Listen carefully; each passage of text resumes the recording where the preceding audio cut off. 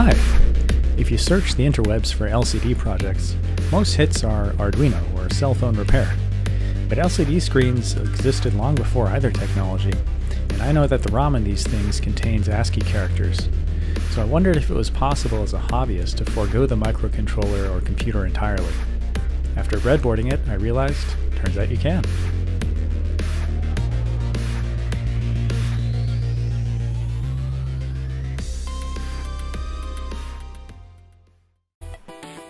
With breadboarding out of the way, it was time for a proper wooden enclosure.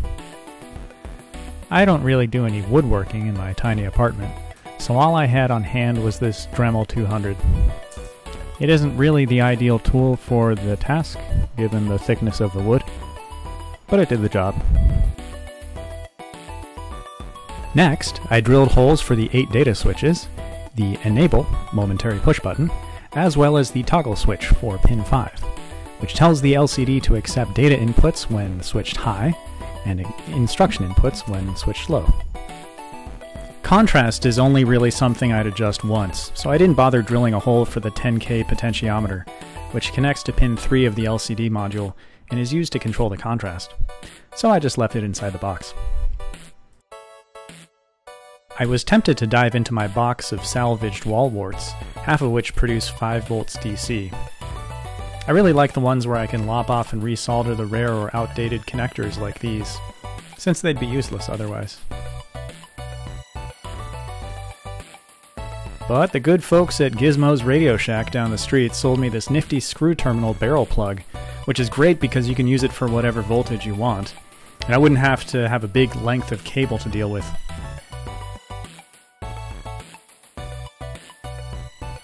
And I suppose this is a bit gratuitous, since I already have a barrel jack, but I wanted an extra switch anyway. I've always hated those tiny slide switches that a lot of hobbyists use. They always felt cheap, so I went for a standard wall switch instead. It only cost 99 cents at Ace Hardware. Toggle switches are by far the most fun to use, but they're also ideal for this kind of enclosure, as they're pretty solidly built, and they come with a normal washer, a toothed washer, and a hex nut.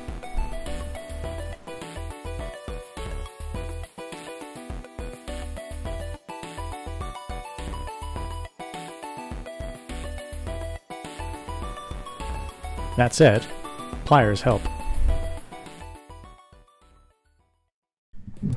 Now, to make the positive and negative rails, we use the outer terminals of each switch. I found that 20 gauge wire was just the right mix of bendiness and sturdiness in this situation.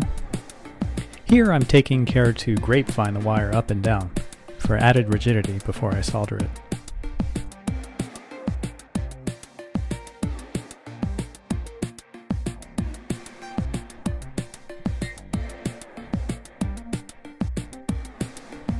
.20 gauge just manages to fill the eye of each terminal too, so I left a little extra length since that would be a great place to add a little extra solder.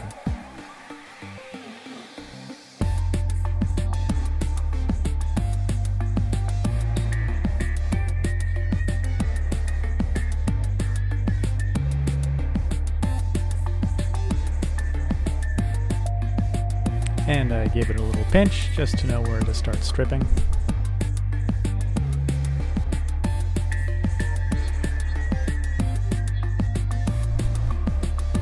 I really get a lot out of my quad hands, which here are holding the jumper head right about where it meets the terminal of the toggle switch.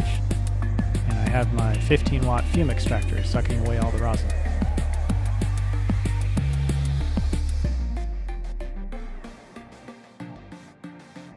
In fact, the quad hands were so useful that it actually misled me for a while, and I began soldering male-to-male jumper wires to the LCD module's pins. But I realized it might be more useful to have female-to-male wires instead, especially if I wired something incorrectly. I used 1/8 inch polyolefin heat shrink tubing, which conformed nicely to the joints when I held a lighter next to them. I soldered a 10 microfarad electrolytic capacitor across the terminals of the Enable button, hoping that it would be enough to debounce the circuit. It doesn't really help. In a video last year I talked about this quick and dirty SR latch that I made from a quad NOR gate IC, and I thought of modifying this to use it as a debounce solution for this project, but I realized it is kind of big, and then, more importantly, there are specific debouncer ICs, like the MC14490. The third hand saved the day again when I had to extend the outermost female-to-male jumper wires to reach data switches 0 and 7. I soldered each male pin to the middle terminal of each switch.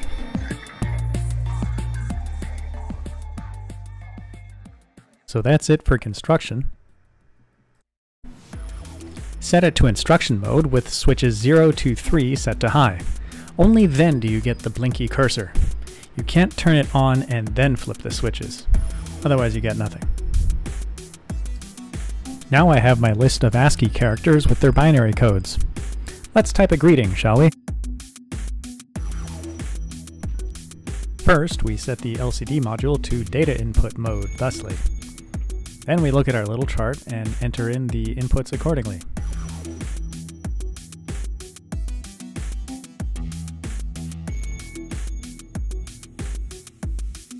There you have it, an H. How's it?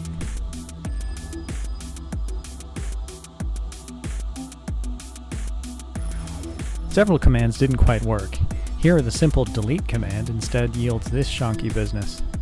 ASCII has a long history that predates this particular device, so I spent some time marking up the instruction sheets with what certain input sequences actually result in. One interesting pair of commands that did work was the shift function, with toggle switch number 2 controlling the direction of the switch. Great feature! I'd be remiss if I didn't mention just how tricky it was to get this little box to work right.